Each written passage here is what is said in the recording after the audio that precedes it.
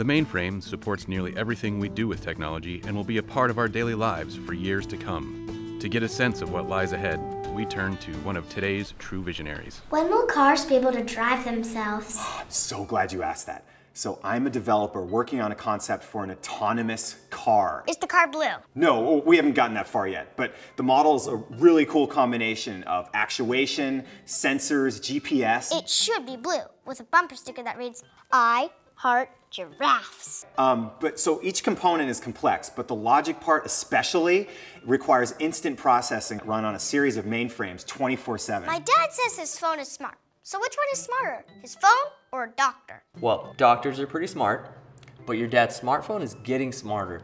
The app that I'm working on right now can take 1 drop of your blood and test it for markers of all kinds of diseases before you get sick.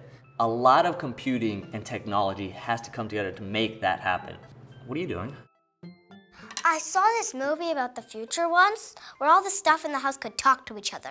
It was sort of weird, but cool too. I'm working on something that helps the house regulate its lights, heat, water without any human intervention. But get this, it's not just one house.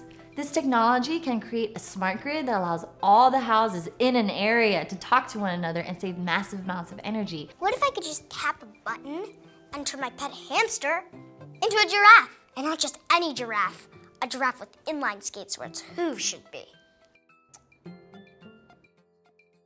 I'm on it.